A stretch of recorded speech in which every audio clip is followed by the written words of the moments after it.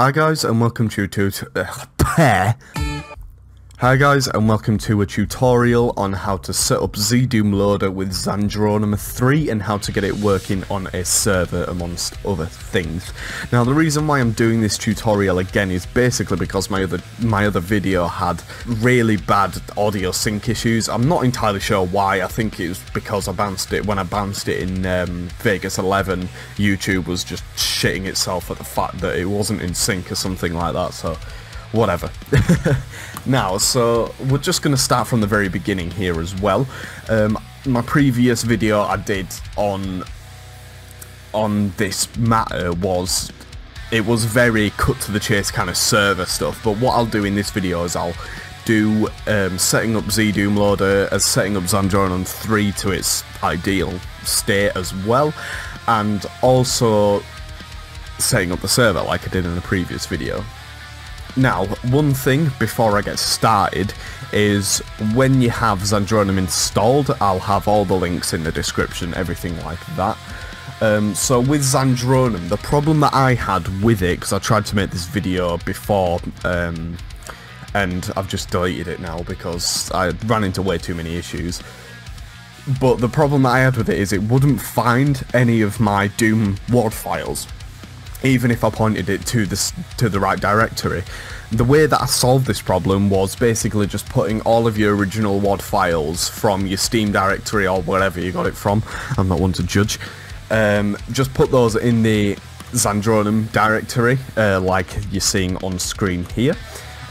So when you boot up Zandronum or go to host the server, it won't ask you where the WADs are, it'll just simply ask which one you want to boot up, assuming that you haven't, you know, configured that already. So that'll all be there like so. Then that's basically the thing that you want to make sure is sorted. So I'll put all the download links in the description for Project Brutality and things like that. So let's just get sorted. So where you want to start off in ZDoom loader once you have it installed is go to the settings tab up the top here, and then set up your source ports and engines. So this is basically just pointing it to Zandronum, or if you're using a different engine, for example Chocolate Doom, or what was the other one, like GZ Doom or something like that, just simply add it into here. So it'll say, come up with this little window like so, add source port / engine, type in the name. This is pretty much irrelevant, this is just for your sake, so I'm just going to call it Zandronum 3, done. Then search for the executable into wherever you installed it, so mine was games Doom, then Zandronum 3, Zandronum.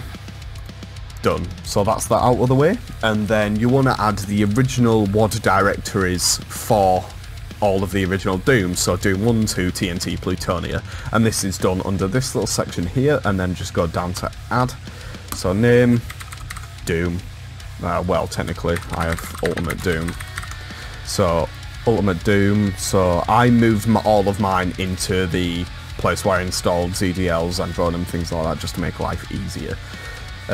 So that's that. Then Doom 2, Hell on Earth, and then just go to Doom 2. Then want to go to TNT Evolution. And yes, that is actually how it's spelled in the original. And then want to the Plutonia Experiment Plutonia. Done. Okay, so you've got all your original WAD files set up from the original games, no mods, they're all there. And then what you want to do there is go across to main, all sorted. So there you'll have all of your original games and things like that. If you just wanted to play it vanilla, that's perfectly fine. You can do so just simply by clicking on any of these and clicking launch down there. So yours might look like this. So launch down there. That should be fine. So what we're going to do, however, we're going to be setting up Project Brutality. So what you want to do is, first of all, find out where you exported it. So I exported in Doom, mods, Project Brutality, then Project Brutality. And then also one quick thing, you'll want to add skull tag actors to this, because it's pretty much used in every single one of these Brutal Doom-esque mods. It will, if you're using Zandronum 3, it'll come with your installation there, so just go Doom where you installed Zandronum, then skull tag actors. Now make sure that's in front of Project Brutality. This is the load order, basically. You want to make sure you get this right. Oh, piss off. You'll want to make sure that you get this right.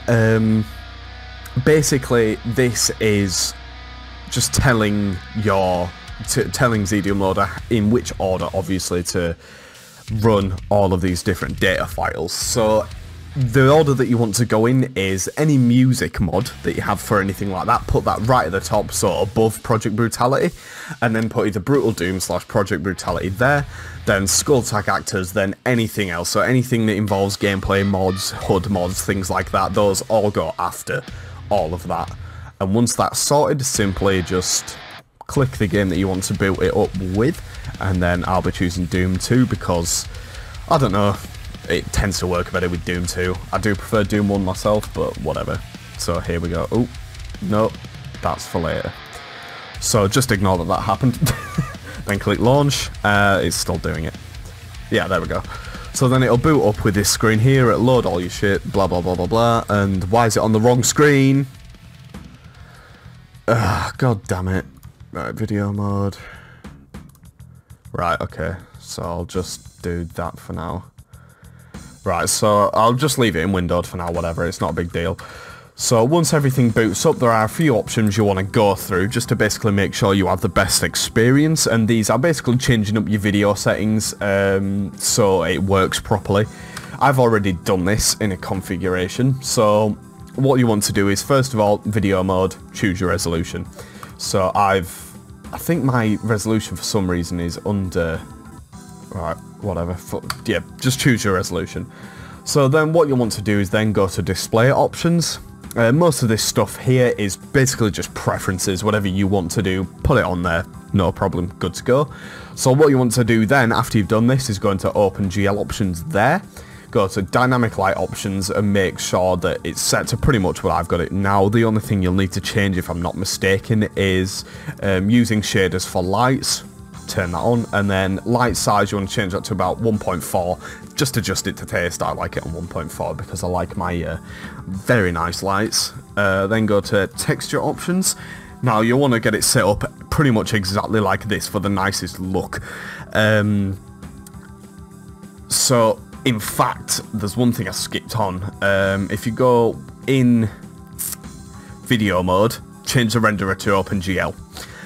This is basically shifting all of the video processing to your hardware, so your CPU and your graphics card. This is basically, if you have this in software, the experience is just dreadful. It's like original MS-DOS Doom, right? So if you have it set on software, because the game wasn't originally meant for mouse looking upwards, so if you do that, then all hell breaks loose. Trust me, you do not want the renderer on software. So keep the render on OpenGL, and then you'll have all the access to the options in OpenGL options here. So sorry about that, I forgot about that. And then texture options, like I said, keep it all like this. If you want to pause the video and copy those, go for it. Preferences, now again, preferences, this is pretty much what it says on the tin. If you prefer this kind of stuff, whatever you want to prefer, ambient light level, this is basically just gamma. I guess at its core, so I keep it on around about 30. And then rendering quality, I go for quality. Vertex buffer, dynamic. Dynamic just sounds better, alright? I'm not a programmer, I don't know how this stuff works, just keep it on dynamic. And then simply, that should be it. Alright, and then you'll have a very, very nice time. So, one thing I should mention as well in video mode, or is it display options? Yeah, vertical sync, keep that off, right? And then Project Brutality settings, rendering settings, keep performance mode on. I've noticed there are some really mad frame drops even when you're just walking about the place. So you'll have a very nice time. Blah, blah, blah. I'm a man and a half. Yeah, that's very nice. So, once that's all sorted, you can course, you can adjust the game to taste. Now, what I do on my videos for maximum brutality kind of stuff, I normally just go to Project Brutality settings. I think it's global settings. I normally keep this on alternative. Brutal Doom options. Yes. Blood amount, keep it on. I have it overdrawn a blood bank because it just looks 10 times better. You'll see what I mean in a minute. There we go. So there's just ridiculous amounts of blood, which is just fan-dabby-dozy. There, you see what I mean? Much, much better. And then that's all pretty much sorted on the game side. So once you've done that, that's everything sorted for you if you just want to play solo. Now we're going to be moving on to the server stuff. So just quit that out. There we go. And then you want to be sorting out the server side, right? So the first thing that you're going to need is Hamachi. And the second thing that you're going to need is the user manual that comes with Zandronum 3. Now I can't speak for any other engines for the simple fact that... Oh no, not Zandronum 3 manual, ignore what I just said. The user manual that comes with Project Brutality. Because it has loads of server command lines and things like that, which basically just making your server so much easier in the long run. So I'll just quickly pull that up. Bear with me 1 second. So going to Doom, ZDoom loader, nope, not ZDoom loader, mods, Project Brutality, and make sure you open the user manual in Chrome or Microsoft Edge, because Firefox really doesn't like the fact that you can open PDFs in it. That's fine, whatever. So here we have it then. So here's the manual that the place that you want to be really going to is multiplayer setup. So just Control and F that and just type in multiplayer. There we go.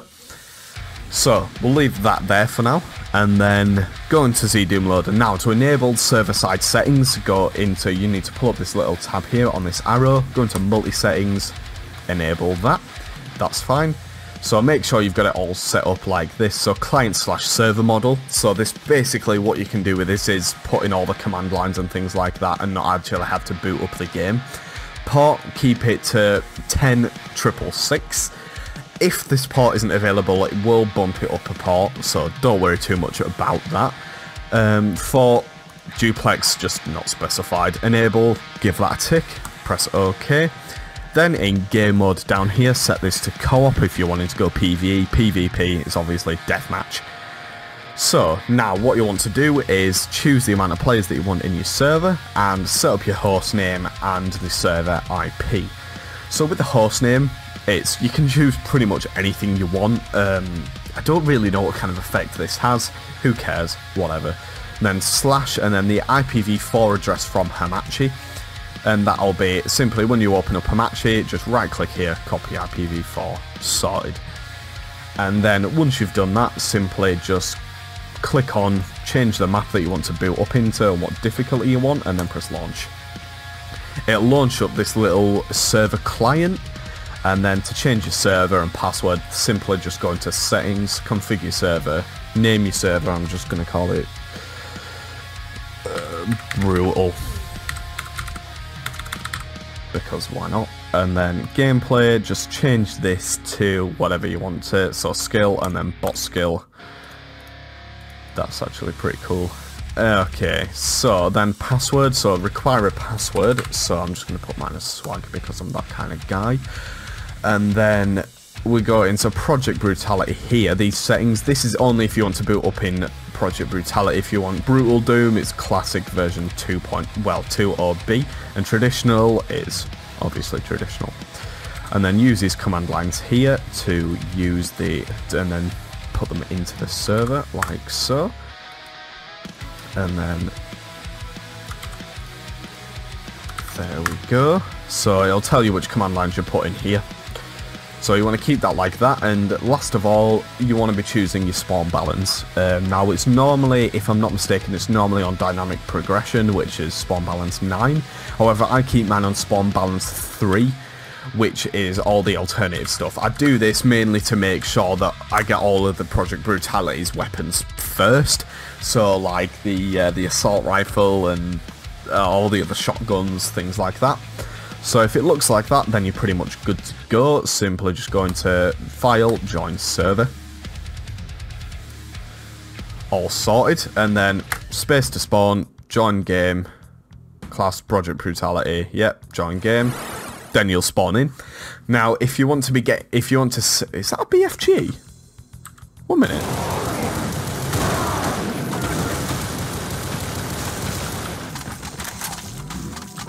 What the fuck? I don't remember this being in Doom. Right, whatever.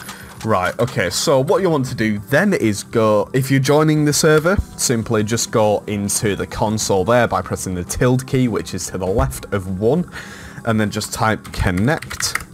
That's comment, not connect. Connect, and then the IPv4 from Hamachi. So if you can copy and paste in this command console, so if you do that, so right click, copy, boom, paste there, and then colon, then the port. So in this case it would be 10666, and then simply just press enter and it'll connect you to the server like so, and then you press space to join game, all sorted. So the thing is with the server side as well is that every time that little server command line thing is up, so this little thing here, the server will actually be responding and online.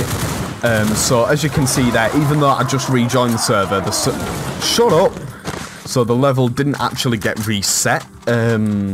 So it's just basic server knowledge. Obviously they keep running if you have the little client there running, and that's everything you'll need to know to basically join a server and set up Zandronum with ZDL loader, things like that.